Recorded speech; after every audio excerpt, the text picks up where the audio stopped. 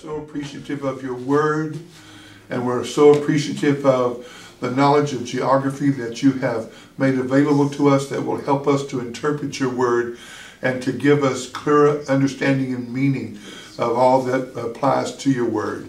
We thank you, Lord, that we can come together as a group and learn together, for we learn better as a group as we do individually. Now, Lord, just touch our hearts, our minds, our understanding, and we'll give you praise in your name and say, amen. Amen. All right. Last week we finished with all of the empires that I touched on. Needless to say, there were other smaller empires that we did not touch on, and if they were mentioned in the Bible, it was just maybe one passage or something of that nature. But the major ones we have touched on. Now, tonight I want to start with the subject of the Palestinian physical geography. We're going to talk about the quote-unquote Holy Lands.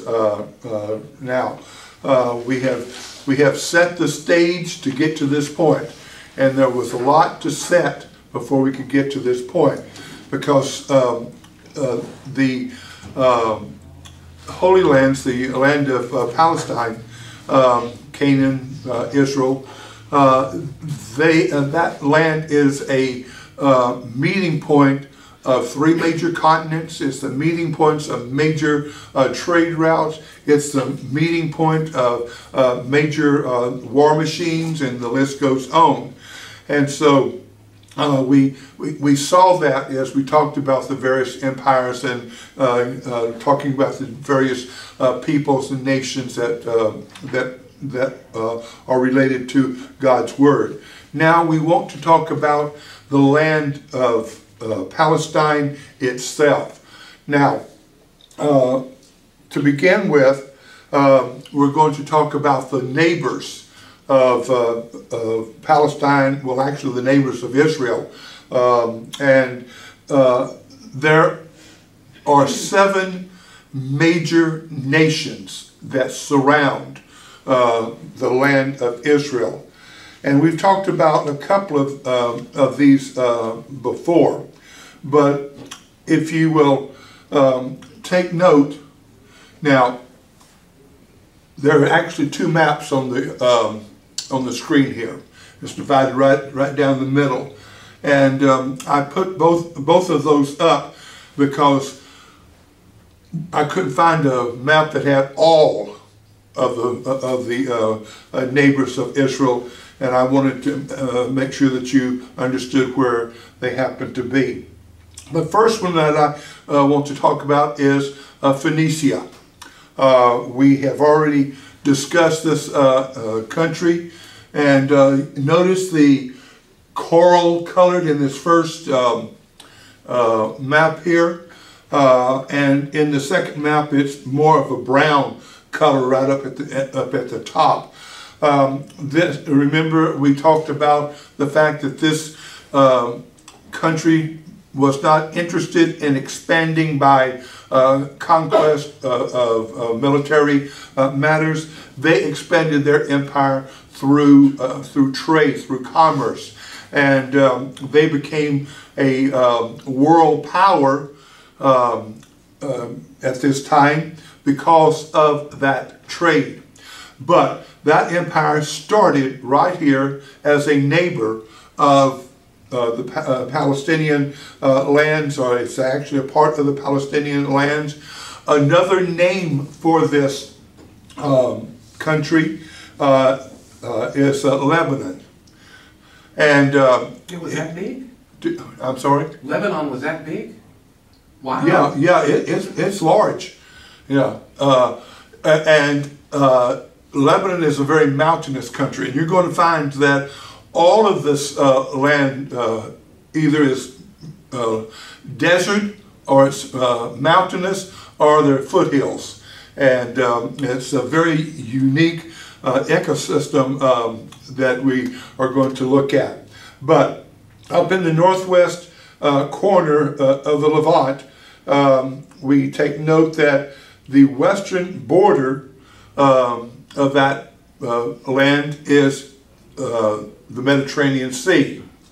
We note that to the northwest corner of the Bible lands is occupied by this land that is known as Phoenicia, or what we call Lebanon. Now, some people did not realize that the name Lebanon was mentioned as early as it is in the Bible. But if you will remember, David and Solomon particularly began to negotiate with the king of Lebanon for their lumber, for particularly the cedars of Lebanon. And so be aware of that. Lebanon has been both an enemy and a friend of Israel. So the next area, then we're going to go eastward now. We're going to go all the way down the east side now. The next area we want to talk about is the land of Syria. And Syria is that, if you look at that, can you see the blue? It says Kingdom of Aram, Damascus. That's the land of Syria. It was the forerunner of the Assyrian Empire. And after the Assyrians were conquered by the Babylonians, the Syrian bloc here sort of broke away, and the Babylonians allowed them to do that as long as they recognized that Babylon was the main political power of the area, and they paid their tribute. The big thing was paying their tribute. And we see that as well. Now, underneath Syria, you see a mustard-colored area. And this is the country of Aram. Now, this is important in the fact that if you remember that Abraham came through the Mesopotamia area and came down, made a turn southward, and this is where that he wound up for a while. Do you remember Abraham went to a place called Padan Haran? Yeah, got it. Yeah. This was where his brother settled. And this is where that Terah, his father, had, and Lot, his nephew. Lot was the son of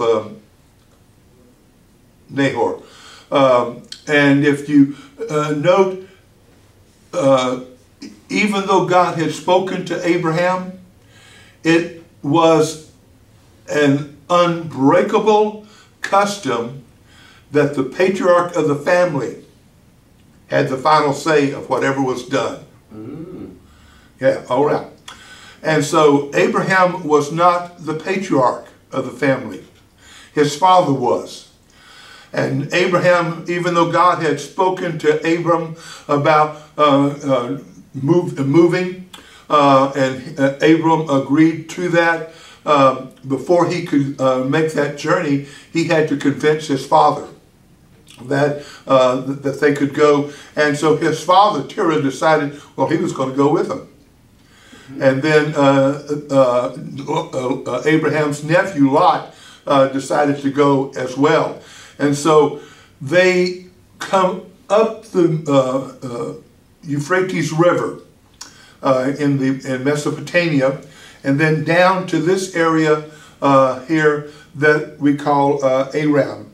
Now, Abraham didn't go any further into Canaan until his father died.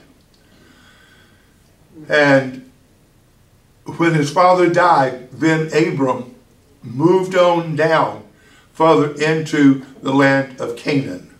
which is also known as Palestine. We'll talk about that in just a moment. So be aware that Aram is following the southern flow of the Jordan River and occupies the land east of Israel, is the kingdom of Aram. And it was first settled by Iranians, the son of Shem. Okay? It was first settled by the son of Shem and grandson of Noah. And the grandson of Noah. Abram's family lived in Aram and once Abram went on down into Canaan, and God gave him a son by the name of Isaac. It was the custom that family members married within family members. Did that make sense at all? And, you know, we talked about where did different ones in the Bible, where did their wives come from? Well, they came from family members. And back then, there was not a large population of people. And so the custom was that nephews would marry cousins and that type of thing. We even take note that Abram, his wife, was his half-sister. Mm-hmm. You know. And then moving away from Abram and that line, if you go down to Egypt, you find where brothers and sisters married one another. And this is the reason why that so many of the Egyptian kings were very effeminate. Okay, I don't know if that's a good word to use, but anyway, they were more weakling. They were not aggressive. Now, that's not to say that all of them were that way, but we do see that materializing over and over. And that is the reason why that ever so often there was a new dynasty that came to power, because the old dynasty, they were not as strong as what they had been before, and so another line of the royalty moved in and took their place.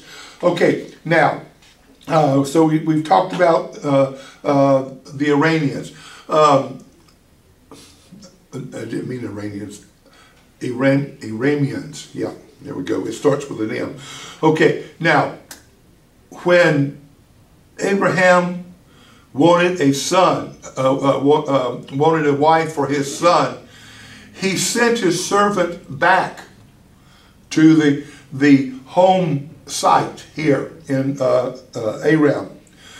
And you will notice that God had his hand on that situation. That when the servant prayed and asked God to send the one that he was to take back to his master, Rebecca shows up.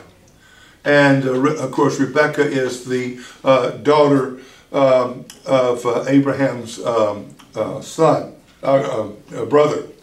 And so Rebecca was given a choice. Stay there in her homeland until she was more mature, or to leave with the servant at once. She chose to leave with the servant at once. She wanted to get to where Abraham was. Now we find that Rebecca is the mother of twins, Esau and Jacob. She is the mother of two nations in the Palestinian area. She was the mother of Israel. Of course, you know, Jacob's name was changed to Israel. But she was also the mother of Esau, who founded the Edomite kingdom, and we're going to deal with them in just a moment. Now, let's move down a little bit further southward here.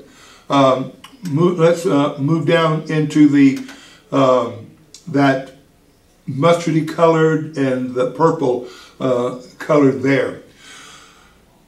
We have two nations that were founded by two brothers.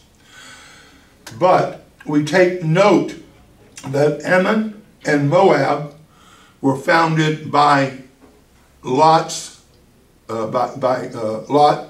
offspring through an incestuous relationship with his own daughters. Because remember that the angel of the Lord came to Abraham and let it be known that he was going to go to Sodom and destroy Sodom, and Lot pleaded with the angel to deliver or to spare the city if they had 50 and 40 and right on down. But there was not that many, even just 10 righteous individuals. And so the angel did agree to let Lot and his family leave. But take note, in the book of Genesis, you find where that Lot's children refused to leave. And so Lot, his wife, and his two daughters that were still at home, they left the city. Notice something, though. The angel said, we have to hurry because we cannot destroy the city until you have left the city and you are safe. And so people need to understand that when God's wrath falls, just like he did with with Lot, and he did with Noah, that even though all around them was sin, they waited until those that were going to escape were ready, had gotten out of the way. God has done that time after time after time throughout history. Now, we see that Ammon and Moab were both founded nations. And these two nations, they had a love-hate relationship with Israel as well. Ammon was the most violent of the two nations. Moab is very interesting to talk about Moab because King David's great-grandmother came from Moab. Ruth. Ruth, great-grandmother Ruth, yeah. And so, in the wedding ceremony, many ceremonies use that phrase in Ruth, where Ruth is saying to Naomi, where thou goest, I will go, and so forth. Well, many people don't realize that it was a daughter-in-law talking to her mother-in-law, not a wife to a bride to a bridegroom. But anyway, the whole plan was there. So Ruth was the great-grandmother of King David. Now, we mentioned Edom, and Edom was the twin of Jacob. Now notice again it's a yellow color down there underneath this. Edom was a relatively arid area. It was dry. It was part of the desert chain there. We see that this is the southern boundary of Palestine, the southern nation of Palestine. Well, I guess you could say this was the southeast corner, and then the southwest corner is another nation that we've already talked about as well. Let's see. Now, we take note that the Jordan River flows right down through where these nations join to meet with Israel, to meet with Palestine. And that Jordan River has its root system, and we're going to talk about that later on in this lesson. Starts at a little lake that's about 8 square miles in area, way up in what is called Upper Galilee. It's up close to the Lebanon border. And from that source, the Jordan River headwaters is formed. And we see that the water flows down from Lake Hula down into the Sea of Galilee. And we'll talk about the other names and everything later. And then as it flows in from the north into the Sea of Galilee, it also flows out in the southern part that goes on down and empties into the Dead Sea. Now, can you see the blue there? It's right there next to the kingdom of Moab, the purple there. That is the Dead Sea. And if you go up a little bit higher, you can see the Sea of Galilee, and you go up a little bit higher above that, and you see Lake Hula there. Now, let's see. This land of Edom was a desert kingdom, and we take note that Rebekah favored Jacob, whereas Isaac favored Jacob. Did I get that right? No, Esau. You favored it? Okay. Rebekah favored Jacob, and Isaac favored Esau. Okay, got it. This is a great example of what happens when you pit one one sibling against the other sibling. It always winds up in disaster. Yeah. And so when Rebekah connived and made it possible for Isaac to bless Jacob with the birthright, and we don't have time to talk about the birthright, but the birthright was extremely important.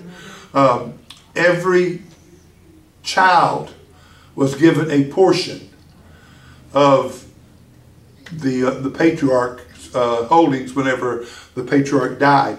But the one who was given the birthright was designated as the heir, was given twice as much. And along with that, that individual became the priest/king of that family. Became the one who made all of the decisions of where and remember at this time, many of the people were still nomadic, and they moved from place to place to place, and it was the one who held the birthright, the one who was the patriarch. He was the one that was given the authority to say, we're going here, or we're going there, or what have you. Now, also it's important that not only does a clan or a tribe have a patriarch, but they also have a matriarch. And in this case here, the matriarch with Abraham was his wife Sarah, or Sarai. And that matriarch wielded great authority. Great authority.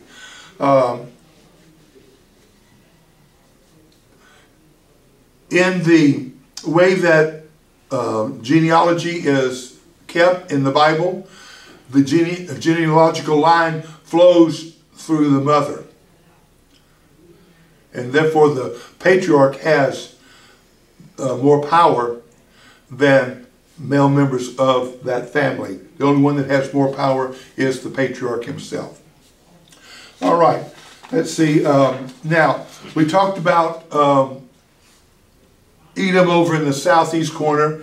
Now, over on the coast in the southwest corner is the country of the Philistine, Philistia. It's right along, it's not a very large piece of land.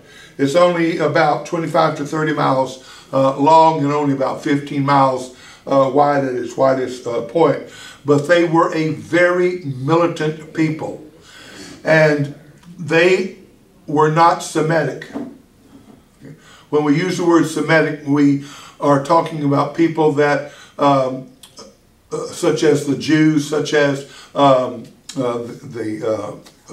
Moabites, the Amorites, and so forth. Those are all Semitic because they had a common lineage. The Philistines, they are thought to have come from the islands in the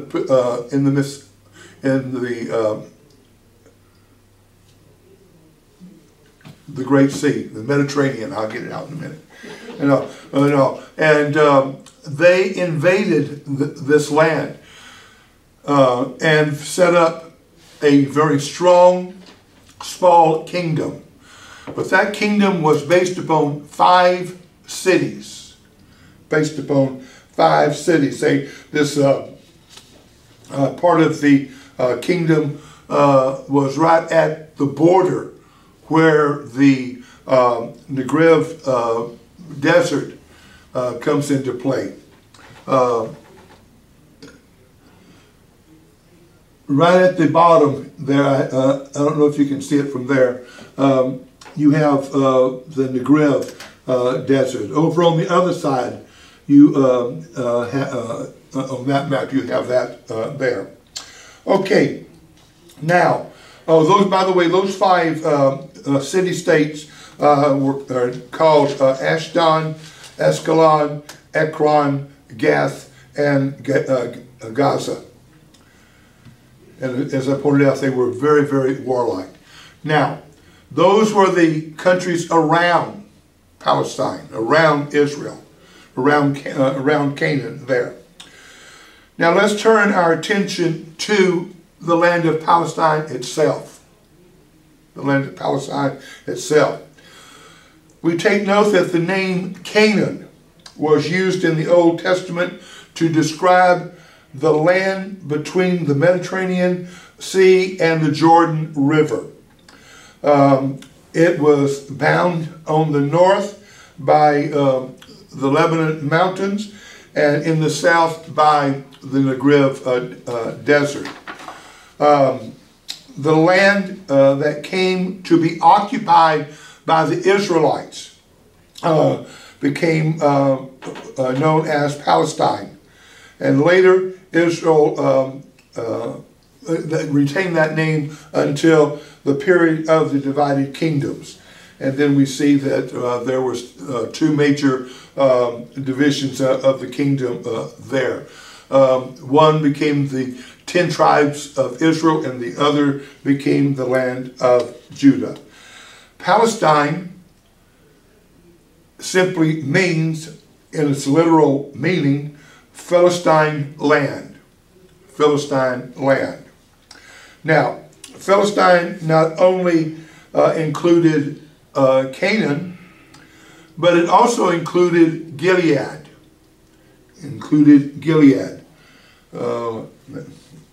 I get talking, I forget to move. Okay, here is a topographical map of the land of Palestine. Now, not Philistia, but Palestine. Okay, you can see the Great Rift Valley coming right down through the center of the land. And you can see the mountains on both sides of that rift. And the plains along the coastline are the only flat lands that we have there on the west side. On the east side, there is some more of the flatlands over there. So we take note that not only is Palestine including the land of Canaan, but also Gilead, and we take note that the northern boundary of this land is a river that is right up at the top up there. You can just north of Tyre there, and it is called, the river is called Leantes, the Elantes River. It is spelled Leontes, but phonetically it is spelled Lee-Aan-Teez. So this is one of the major rivers in the land of Palestine. We take note that it is just north of the city of Tyre. Okay, can you see where Tyre is? And you can see the river that flows just north there. Now, we take note that Mount Lebanon and Mount Haran is also in this area as well. If you go about halfway over, you can see Mount Haran there, and then Mount Lebanon is way up at the top, and you can't really see it that well on that map. Now, we have seen a flat presentation of this land, but we also have for you a topographical area as well. So I wanted to make sure that you could see not only how it looked as a flat map, but also show you the 3D version as well. Palestine's eastern border is the Syrian and the Arabian desert. There's the Syrian and the Arabian desert. Now, Palestine's southern border is the Wadi, W-A-D-I. Anyone familiar with that term, Wadi? It just simply means a stream. But in Palestine, the streams tend to dry up, particularly in the summer months. And so you'll have, out in Arizona and out in that area, you have streams that dry up and they just call them a dry bed. And so that's what it is. But when the rains come, get out of the way, because it's a raging river that flows through the Wadi. Now, the southern boundary is a wadi entitled El Arish, capital lower E L dash Arish, capital A-R-I-S-H, and also the town of Gaza. Now, in conjunction with the Wadi El Arish, the Negev Desert continues southward to complete the ancient Palestinian border. So you have a wadi, you have desert in the actual southern border, and then southeast you have desert on that side as well. Now, the city of Gaza, where does it belong? Does anybody remember? In the past? Hmm? In the past or now? On the map. Oh. What part of the Palestinian area?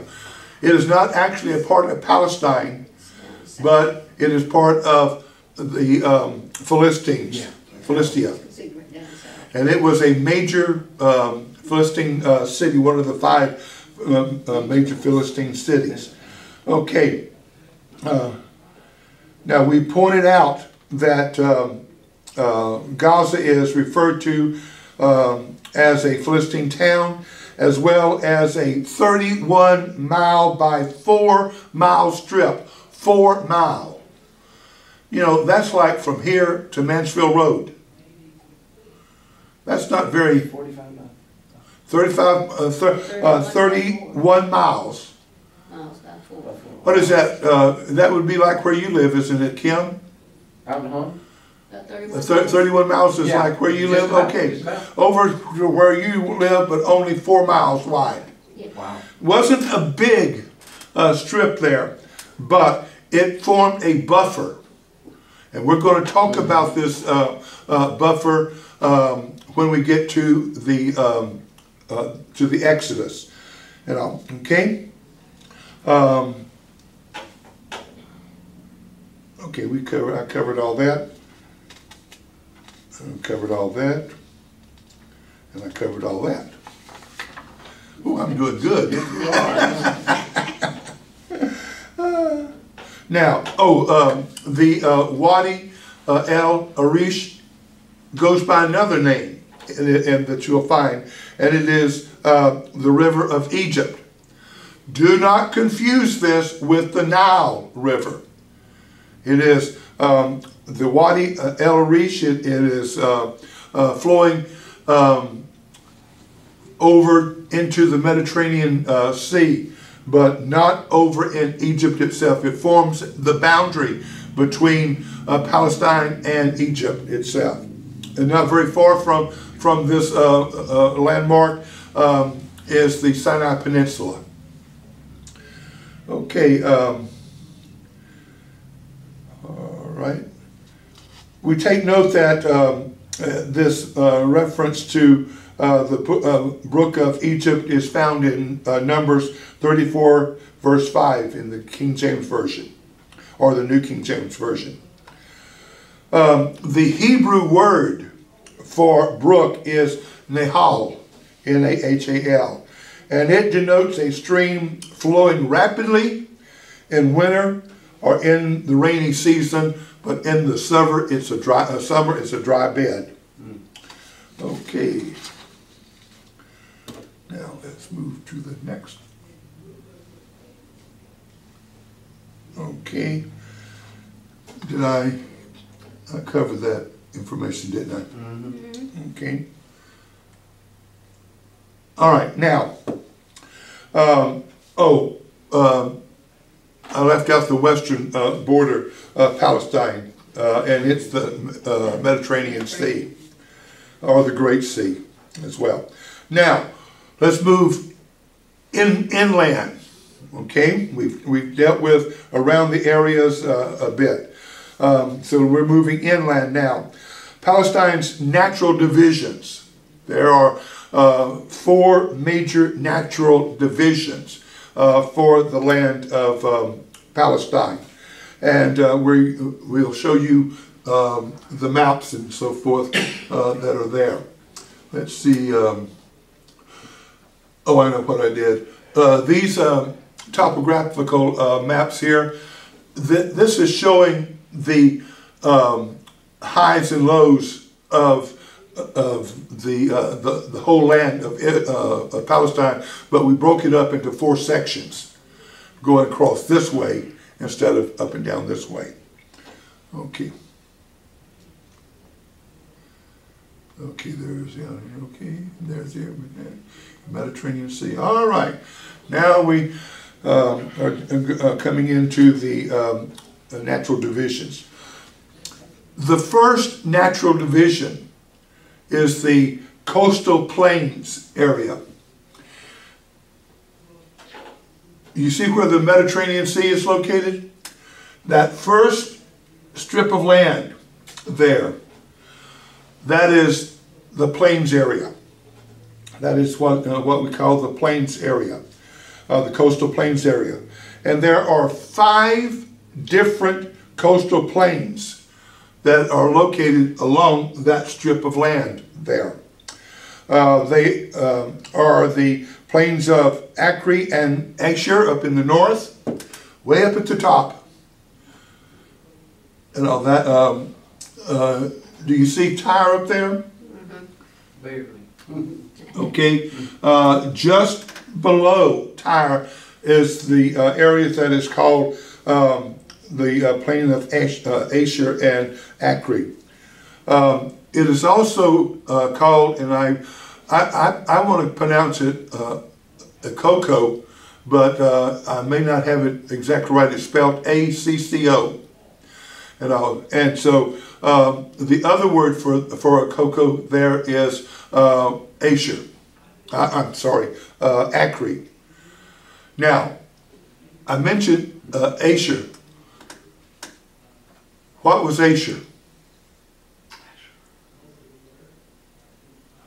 Stop and think through the lands that was divided up among the children of Israel. Oh, it was one of the tribes. There one it of is. the sons. One of the tribes, one of the Jacob's descendants. Okay, and they had the land way up to the north there, right along the coast. So take note of that. Coming down, you notice the little peninsula, a little pimple-looking thing sticking up there. Okay, just below that, and including that, is the plain of Dor, D-O-R, not D-O-O-R, but D-O-R, Dor. And then below that is the plains of Sharon. That is probably an area that is more familiar to people as they have read and studied God's Word. And then right down at the bottom, the nation that forms the south west border of Palestine, is the plains of Philistia. Plains of Philistia. Okay, now those are the plains that are right up against the coast. Now, go back up to and you see that little Peninsula. little pointed part there. Okay, got two important places there. You have Mount Carmel. Remember Mount Carmel? Okay. Remember the prophet killed all the prophets of Baal and so forth. All right. And then if you look to the east of that area of Mount Carmel, you have what is called the Valley of Jezreel. The Valley of Jezreel. And it is actually known as the Plain of Escalon. Escalon, yeah. Okay. Let me spell it for you so you'll get it right. E-S-D-R-A-E-L-O-N. Scroll on. Okay. Notice that the coastal plains vary in width. They vary in width. And the chief division of the coastal plains, I just went over those with you. And I'm not going to go over all those with you again. I will point out that the plains of Escalon, or the Valley of Jezreel, there are two major features here that are important. One is Megiddo. Okay, the Mount of Megiddo, and here, this place is identified in eschatology. And this has to do with the coming of the Lord at His second advent. Not in the rapture, but in His second advent. So take note of that. Now, Megiddo if you go to Israel today, I don't know if Sister Patsy saw this or not in her tour of Israel, but Megiddo is actually a tel, T-E-L. It's actually a tel. And it's a very important place in history because it signifies where that this area, settlement, on top of settlement, on top of settlement, on top of settlement occurs. And it is a archaeologist's dream world to be able to work with a tel. It is a mound or a small hill upon which these civilizations have built. And so Megiddo was a tel. Sometimes even little small hills are referred to as a mount, and so people take note of that. Now, the second important feature here is the strip that is called the Shephelah, and you spell that S-H-E-P-H-E-L-A-H. S-H-E-P-H-E-L-A-H.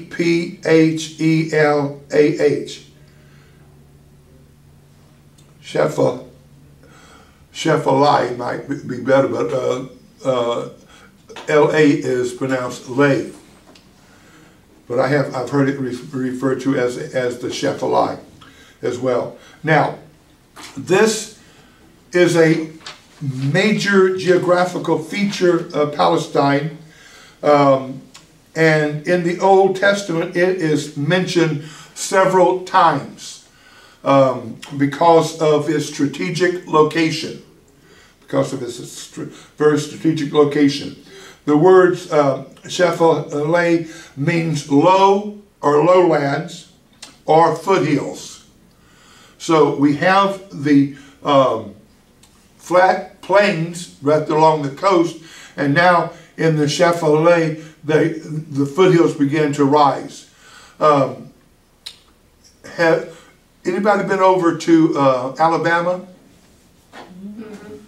If you go to northern Alabama, over where our daughter lives, Birmingham in that area, and as you go northward, you're in the foothills of the Rocky Mountains. You begin to climb the Rocky Mountains. It's going to be pretty. I got it wrong. The Appalachian Mountains. The Appalachian Mountains. Which is oldest? The Appalachian Mountains or the Rocky Mountains? Appalachians. The Appalachian Mountains are the oldest of the two mountain ranges. Notice the United States has two major mountain ranges on either side, east and west of the country. Okay, so here the Shephelah means highland, and we take note that it is also referred to as the Shephelah of Judah, and it is about a 12 to 15 mile wide series of foothills. Okay, 12 to 15 mile wide range of series of foothills that lie between the coastal plains and the Central Range. Now, these foothills are located inland close to the nation of Philistia, also close to the plains of Philistia. The Shephelah stretches between the cities of Gaza and Jaffa.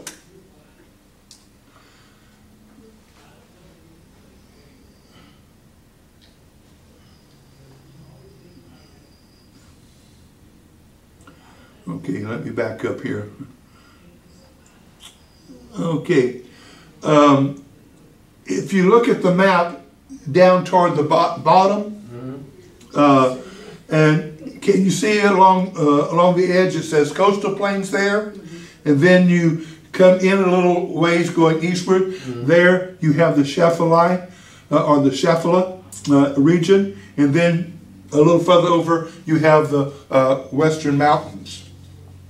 So here we have, in that area is right there where the nation of Philistia is located. And that another name for the nation of Philistia is the plains of Philistia. And so that is where the Shephaliah is located. Now, some people have asked, well, what is the importance of this region? Well, it's important as it lies between the coastal plains to the west and the Judean mountains to the east. The ancient world used this corridor, and this is what this is. The Shephaliah is a corridor there. They use this corridor for their trade route. It's a relatively flat area, and it is not a struggling process for their animals to get their goods to the market. Now, they use this land beginning at Mount Carmel, flowing from Mount Carmel in the north down to Gezer in the south. And as I pointed out, it was important that several valleys connected the Shephaliah, forming corridors. And these forms routes that people can come in from the mountainous areas, and it makes it easier to get to this corridor of land where that the trade is taking place. And it makes it easier for them to get their trade goods either going northward up toward where the Phoenicians are, or going south toward Egypt. Okay, the Israelites live primarily in the mountains. Many people don't realize that, but if you take note, the major cities of Israel are up in the mountains. Anybody want to give a guess why that they built their cities up in the mountains? Easier to protect? Do what? Easier to protect, maybe? It was easier for protection, but a very specific reason. All of Israel's neighbors had chariots with iron wheels. Right. And those chariots were not able to maneuver well up in the mountain areas. And remember, God had forbidden Israel to build chariots.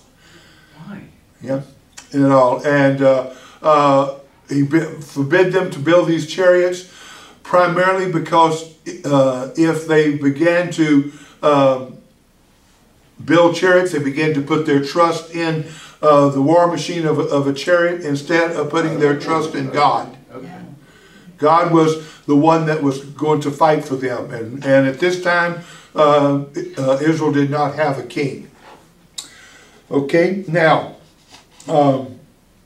we also take note that the Israelites' settlements were up in the mountains, and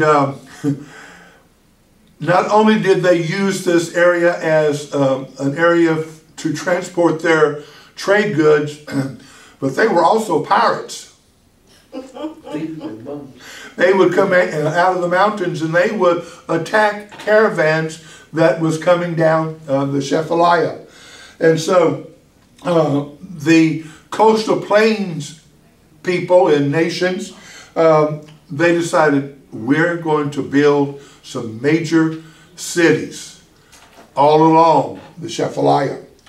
And we have these cities built so that if the Israelites came out of the hills to attack a caravan, then the cities would band together and go after the Israelites and drive them back up into the hills. Three of these large cities that were built was Gezer and Ezekiel, Azekah, and Lachish, Lachist. And they guarded the trade routes. They guarded the trade routes. Now, we've talked about the coastal plains area. We've talked about the Shephaliah area or Shephaliah area. The next area is the Central Range, or the hill country. The Central Range or the hill country. Let's see. No. Okay, we're going to stay there for a little while. Okay. I can't see the map at the angle that I am here, but if you will notice right there in the center, you see it says the Central Range, or the hill country. This area was most commonly associated with the Israelites. Remember, I said that this was the area that Israel built their major cities. Jerusalem is built in the city, built in the mountains. There for an example. This area lies west to east between the Shephelah and the Jordan Valley, and north to south between Lebanon and the Negev desert. And one of the major cities of this region is Hebron. And Hebron is going to play a major role in the history of Israel. When the land is divided up, Caleb, remember Caleb? He was the other spy that gave a good report. This was where he wanted his land to be given to him there. There are three main divisions of the Central Range or the hill country. They correspond to the mountains of Galilee, Samaria, and Judah. So let's look at Galilee. All right. Notice that, are you telling me I only have 3 minutes left? I'm talking as fast as I can. Okay, let's get Galilee out of the way. Notice Galilee here. You have the upper Galilee and you have the lower Galilee. We see in the upper Galilee is dominated by Mount Meron, also known as Jebel Yarmuk, Y-A-R-M-U-K.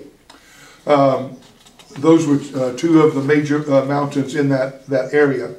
You have the mountains that average a height of about 2,800 feet above sea level. And we take note that Mount Meron is the highest point in Israel. It's the highest point in Israel. Now, it is also important to know that there are rivers, or let's call them streams, wadis, up in this area that flows southward. And that's going to be important in just a moment. Now, lower Galilee is dominated by the fertile plains of Jezreel that we talked about earlier. It is also dominated very specifically by the Sea of Galilee. Now, the Sea of Galilee has several different names. It is referred to as the Chinnereth Sea. It is referred to as Gennesaret. It is referred to as Tiberias. Tiberias. Lake Tiberias, Lake Gennesaret, and the Chinnereth Sea. There are other names that it has been called as well. Now, the Sea of Galilee lies between these two subdivisions. Okay? Lies between the upper and the lower area. Okay, I'll cover the rest of that on another day there. Okay, so I'm going to stop there. The only thing I wanted to point out to you was that the Sea of Galilee and the Hula Lake, they are a part of that area that is the Great Rift. And what flows down through the middle of the Great Rift? The Jordan River. Okay, and so the Jordan River flows from Hula down to the Sea of Galilee, out of the Sea of Galilee down to the Dead Sea. Okay, so we'll stop there and take up some more next week.